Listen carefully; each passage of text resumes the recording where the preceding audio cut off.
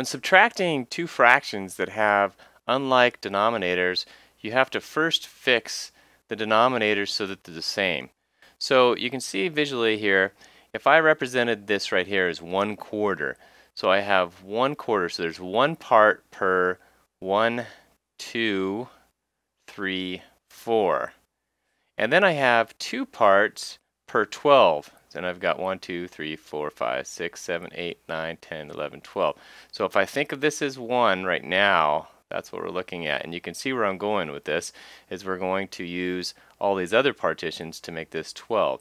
So if I can make this 12 by basically multiplying times 3, do you see that if I put 3 more, 1, 2, 3, I'm going to have 12. So I'm going to multiply the top times 3 and the bottom times 3 here, and you have to do it whatever to both sides, up and down there, numerator and denominator.